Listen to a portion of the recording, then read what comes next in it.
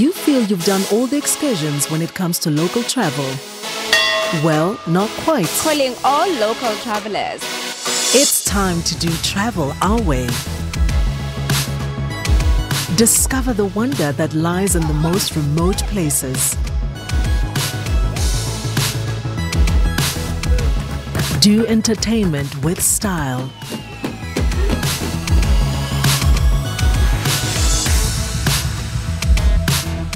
Let us reintroduce you to the African artistic flair.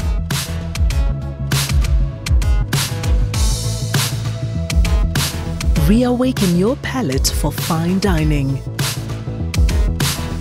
All of this on Trends Travel every Saturday at 8:30.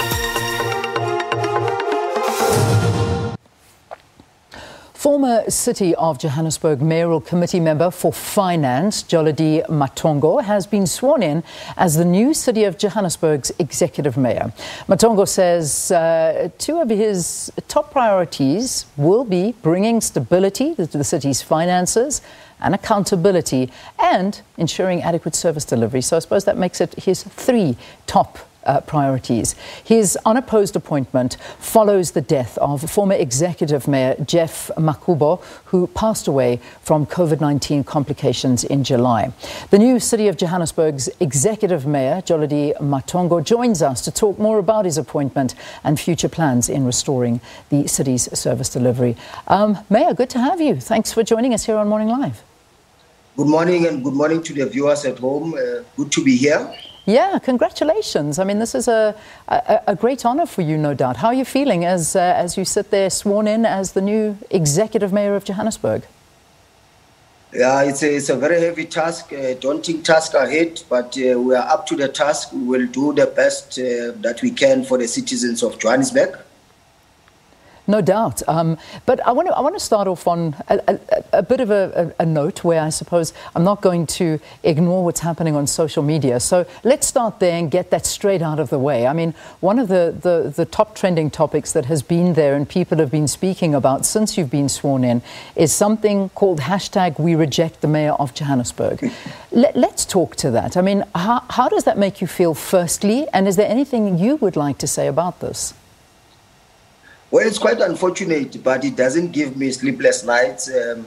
I was born in South Africa. If you go and check the records in Baragwanath Hospital, I was born there on the 6th of October, 1974. I've never been to Zimbabwe, but my father is from Zimbabwe. He was attracted to South Africa, in particular Johannesburg, a city of opportunities, where he met my mother, who is a South African from KwaZulu-Natal. And that's how I came into being. I'm a South African, there's no doubt about it. But it's quite unfortunate that people have got to try and put such things on their social media platforms. But we're not deterred, we're not sidetracked.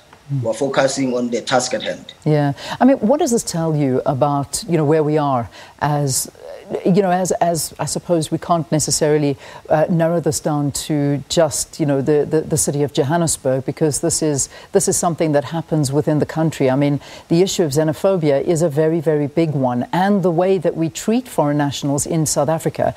Now, not that I'm saying you are, because you have explained your history, but I mean, talk to me about this and your standpoint on this, because of course we know that the city of Johannesburg is a hub where a lot of foreign nationals do come here, immigrants do come to Johannesburg in search of jobs and lives. I mean, where do you stand on this issue?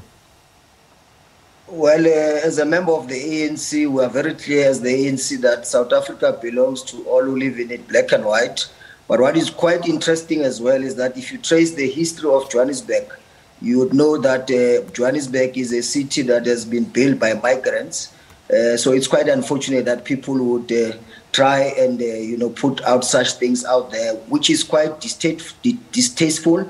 It should be addressed. I think we should have, as a nation, a conversation about ourselves as Africans, in the first instance, Africans in Africa, because some of us believe that we've got also to look at the issue of the borders, whether we do need borders in Africa, whether we should not be collaborating with all the other countries in Africa, and maybe eventually even have one currency in Africa. So it's a conversation that we've got to have. And I think it's quite unfortunate, but it's out there now. It must be addressed. All right. Well, let's narrow our conversation down before we speak about the continent. Let's at least focus on one city, and a city that's not in the greatest shape. Mayor, this is a city that needs a lot of help. It certainly does. When you sort of drive around the city of Johannesburg, there are potholes everywhere. There are traffic lights that don't work. There are street lights that don't work. There are buildings that look like, some would say, a war zone. They're looking terrible. The city is really, really not in the greatest state at the moment. I mean, where do you begin to fix up the city? The city that should be a jewel on the continent, not only in the country.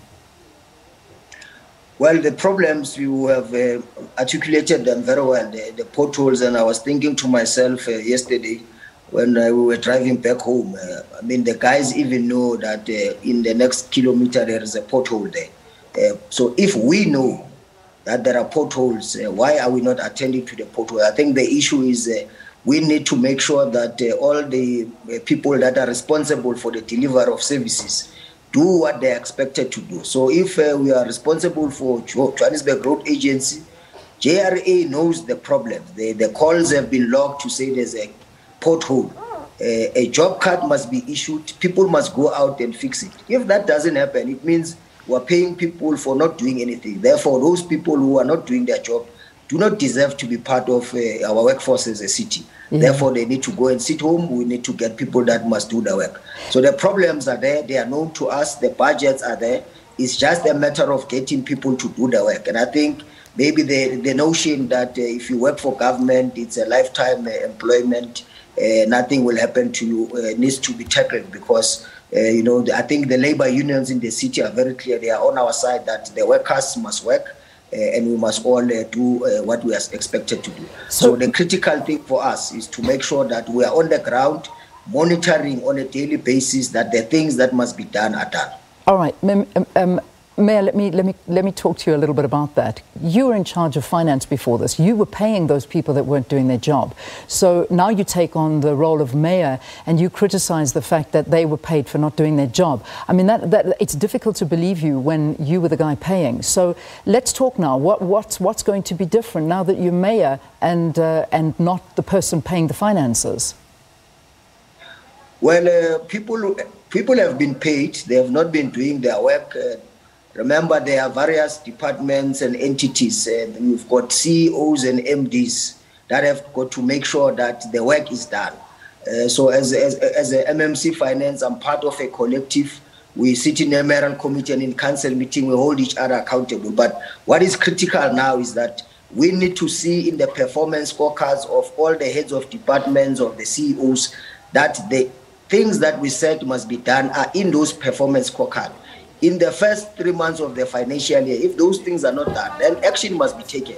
We don't have time. If you are not going to be doing your work, we only have 6 months. So I don't want at the end of 6 months, people are saying nothing was done under Matongo.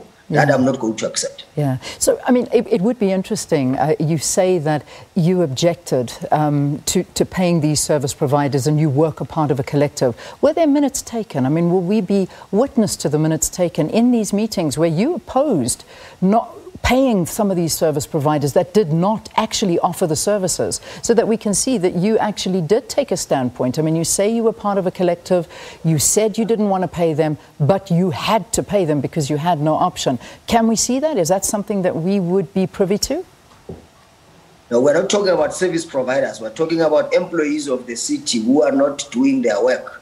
We sit in a mayoral committee, we sit in council meetings, we interact with the performance reports of the departments and entities. And where the performance has been shoddy, we have raised the issues. I've raised the issues myself in a number of meetings where we dealt with the quarterly reports. And I'm sure those the meetings of the mayoral committee are there for the public to interrogate. Yeah, good. Well, we look forward to seeing those. We really do. And hopefully those can be something that we can look back on. I mean, you talk about non-performance. And, when one saw the announcement of those that are going to be leading the city of Johannesburg with you as mayor, there have been no changes. It's the same people that are now taking over from where the late mayor was leading. There are just two changes. Obviously, the one that you used to hold in another position. But generally, it's the same faces. So what really is going to change? I mean, it's hard to think that anything is going to be different.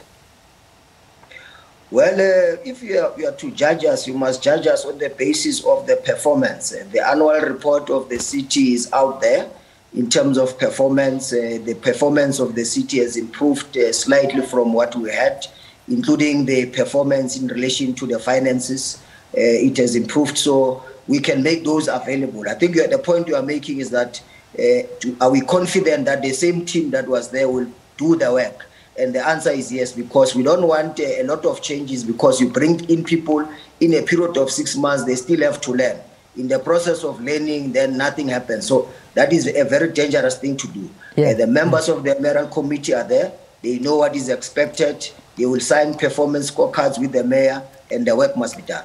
You know, one also has a look. I mean, we talk about you came in very, very strongly and made a comment saying if those members within those that are in your committee do not perform, you will take very tough action on them, and you stand very strongly against corruption. However, I mean, we take a look at one of your appointments, and that is the name Loyiso Masuku that jumps up at us. Now, retained in the position of Corporate Shared Services MMC, despite being implicated alongside her husband Bandile Masuku, who we know very, very well. It's been a huge case alongside Kusela Diko with alleged PPE corruption in the Gauteng Health Department. Why retain? Why keep this position and this person a part of your cabinet where, you know, you could actually just start on a clean slate? Don't bring corruption into it. Well, we are not bringing corruption into it. What has happened is that MMC Masuku, when the allegations surfaced, approached the executive mayor, then the late Makhubo, to request a special leave so that the matters can be dealt with. She subjected herself to the integrity committee of the ANC. The SIU also made an investigation. The integrity committee of the ANC cleared her. The SIU has not found anything or any wrongdoing on her part, so we can't punish her on the basis that there was a cloud hanging around her head. If there's something that comes out in the next few days or few weeks or few months that suggests that she was involved in corruption, I think it is obvious that she will have to step aside as per the guidelines of the ANC fight. But for now, she's innocent. Nothing has been proven that she's involved in corruption. Yeah, I mean, it's very much so the same position that the ANC takes in general. It's a policy within the ANC in terms of, you know, putting people into these positions. However, you know, you mentioned something a little bit earlier about having a look at your finances and the books and, you know, those kind of things. But, you know, I suppose the point of the matter is it's the lived experiences of those that live here in the city that I think can tell you more than what's written on a piece of paper. It's the idea that rates, that taxes, that, you know, we constantly see things getting higher and higher and higher in terms of what you're paying, but in terms of what you're getting back, it seems to be less and less and less, because the service delivery is where one of the biggest problems is with the city of Johannesburg. You know, it's just one of those issues that just never ever seems to be rectified. It just seems to be getting worse and worse. Where do you begin? I mean, let's talk about it. First day in office, where do you say, right, we're going in and we're fixing this up? Well, our approach is that we've got to look at each and every ward, 135 wards of the city. We need a report that says, tell us in Ward 1 in Orange Farm, what are the service delivery challenges? If you say there are potholes, the report must be sent to JRA to fix the potholes. So from the next coming week, we should be able to, at any given point, do spot checks across the city, because the problems are there. They have been documented. People have complained. The street lights are not working. The department responsible must respond. And I think we are going to be dealing with the mindset issue. I can give you a typical example. I came home the other day very late at night. The guys in my area were patrolling the area. I went to offer my support to them. They said to me, we know you work very hard. You can go home. But the only thing you can help us with is the street lights in the area. They are not working. I picked up a phone, I phoned City Power. Within 72 hours, the street lights were fixed. Now, when you ask, why have they not been fixed for a long time? The councillor has logged a call. but they don't take the councillor serious. So those are the things we must deal with. It shouldn't be the mayor or the MMC that calls and the issues are attended to. The citizen phones, there's a reference, that thing must be attended to. So we're going to be zooming on the depot managers and everybody who gets a query that is logged on service delivery failures but doesn't respond. So that's our approach. All right. Well, Mayor, I'm going to give you a challenge. There's a pothole outside the SABC. It's been sitting there for 2 years now. It's one of the biggest potholes I've ever seen. And it's been literally sitting there for 2 solid years and nothing's ever happened. All I know is that there's red tape around it, and if anybody drives into it or cycles into it, that's it, it's over. Their car is finished and they are finished in their cycle. Can I challenge you? It's on Artillery Road outside here. Will you phone that person that you know that can come and fix it? I will certainly do that, Mr. Republic. The CEO of GRA, Munakedi, is going to attend to it. From your call now, I'm going to call him, and I'll be there in the afternoon to see if it has been attended to. Well, that's great. But you see, that's what upsets us, is that I have to get you onto live television. I imagine if that had to happen for everybody, because, Mayor, this is the lived reality of every single citizen here in South Africa, is that they have to look at these things on a daily basis, is lights lying on their streets, that wires, open live wires are there, traffic lights don't work, accidents taking place, and crime. We haven't even touched on crime. What are you going to do about the rampant crime here in Johannesburg? Well, we have recruited a number of JPD officers. We will continue with the recruitment of more officers. We are putting on the road in each and every ward 10 officers per ward to make sure that they help us, but we're also going to be using a lot of technology to help us deal with crime. We're going to be deploying CCTV cameras across the city. We already have a center in Martindale where we've got our officers sitting looking at the screens which are fed from the CCTV cameras so that we can have an aerial view of the city. Any incident of crime happening on the ground, those sitting in the center should be able to contact the officers on the ground nearest to where the incident is happening. But it's a collective effort. We also need communities to help us in the fight against crime, because one of the critical things is that those who are involved in crime are our friends, they are our family members. So we should be the ones also helping the police to identify such people. All right, Mayor, I have to leave it there, and I don't want to, but this is the first of many conversations I hope that we have, because there is so much more that we need to talk about.